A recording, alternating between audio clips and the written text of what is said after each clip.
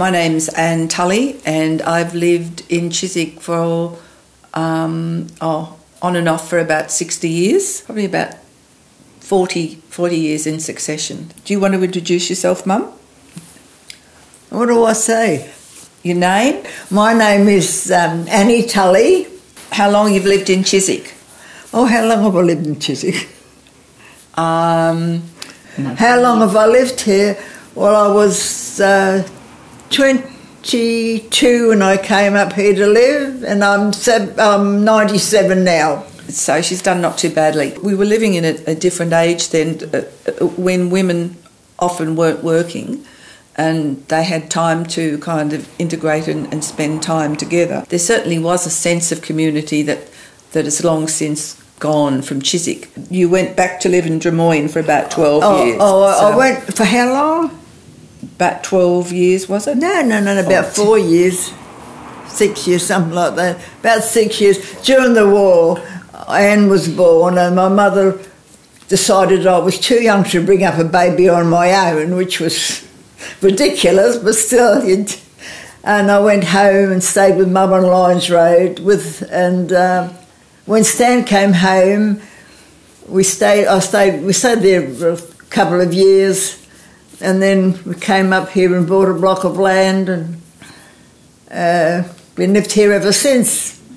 I don't think at the present moment there's anybody lived in Chiswick as long as I've lived in Chiswick. I've had a lot of wonderful times in Chiswick, and when we first came up to Chiswick, it was an entirely different place than it is now.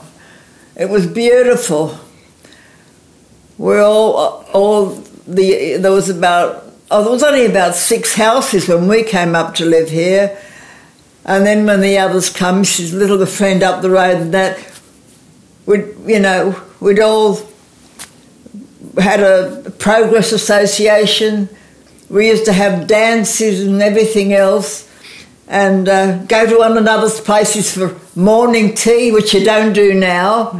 And it was really glorious. And the kids had their own Sunday school with the most beautiful Sunday school teacher. And I must admit, it was much nicer than it is now. Much nicer. There was a real sense of community then. There was a real sense of community. Oh, everybody everybody knew one another, because there was no houses. There was only just a couple of houses across the road there, and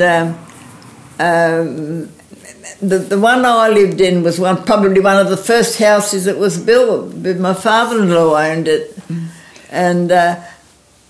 But, oh, look, even these kids, they could tell you the fun they used to have in Chiswick. And they used to go swimming in no baths, they just used to go down and swim in the open. And, but it was really a beautiful place to live in.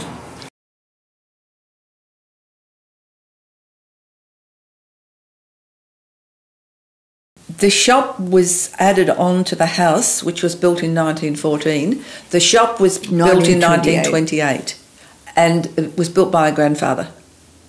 Lewis Tulley established the shop. Mum's father-in-law, my paternal grandfather. Yeah, it's a bit confusing, isn't it? Yes. What's interesting about the shop too is it was literally a corner shop, and it was a community kind of centrepiece, because people would come and leave their keys there. If say somebody was, if a tradie was going to come and somebody needed to make a delivery or do work and they couldn't be home, they'd leave the keys here, and then they could come and collect the keys here. People would run up tabs here. A lot of gossip too, I think. A lot of trust.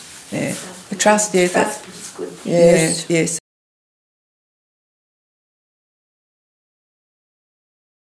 Yes, Olga we lived down there, and she lived on the corner. She lived on the corner with her mum and dad. Now we've started to get back again together, and we go walking together. Anyway, what am I going to say now? Isn't that terrible? Oh, about Mum. Yeah. And Mum had a wonderful mum and dad, And anyway, Mum, through something that happened to her, a shock, she ended up with very bad asthma. And I've seen my mother black in the face with asthma. Anyway, one of the doctors said to her, or said to my father, look, your wife's not going to live very long. He said, but if you took her to a warmer climate, she might live till she was 49 or 50. So anyway, packed up, come from Scotland, we came out here. Dad died at 60, Mum lived till she was 94. So I must have taken after her. There must have been something there. But she came off a very aristocratic family, plenty of money, and Dad was just...